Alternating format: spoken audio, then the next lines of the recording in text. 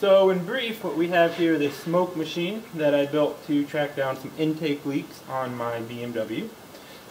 Using 22 gauge nichrome wire, baby oil for the smoke. For a power source, I'm using a microwave transformer. I rewound it myself down to about 5 volts. It draws about 14 amps. According to both OSHA standards and the National Electric Code, anything under 30 amps doesn't need to be grounded. So this is not actually grounded. This is a live negative. Perfectly safe. It's 5 volts. So let's plug it in here. You can hear some nichrome bubble, and you might be able to see some smoke coming out. I'll give it a little bit of help here. Put the cap on.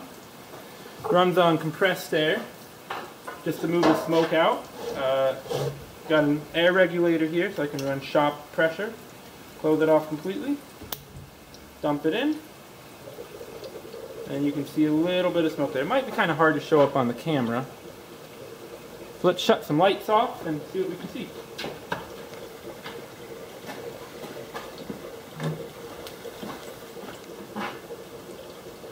There you can see the smoke. Zoom in close.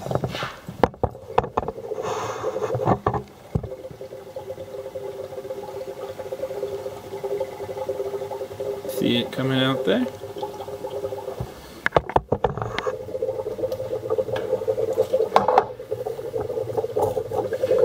And then I'll look down inside.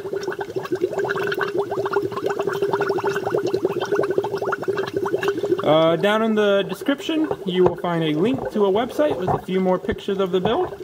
And thank you guys very much for watching.